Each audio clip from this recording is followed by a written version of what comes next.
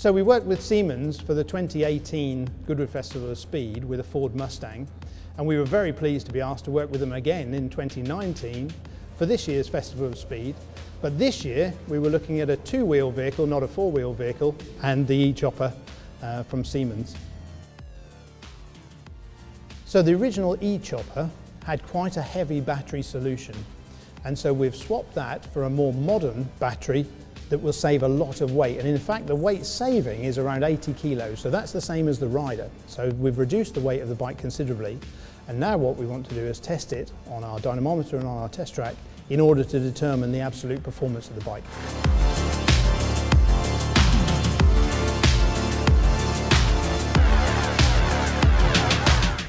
So Siemens have brought the eChopper to Goodwood this year to really raise the profile of Siemens' interests in smart infrastructure and in particular e-mobility charging, and this is a great example of what we can do.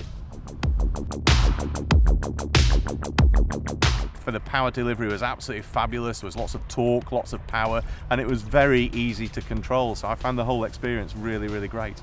This is my first attempt at a chopper, and it's very different, but it's really exciting.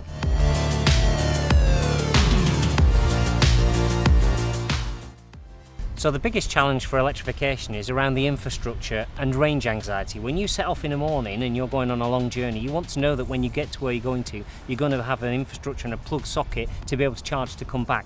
And so the whole infrastructure and the standardisation behind that charging infrastructure is a real challenge, and Siemens is really at the centre of that at the moment.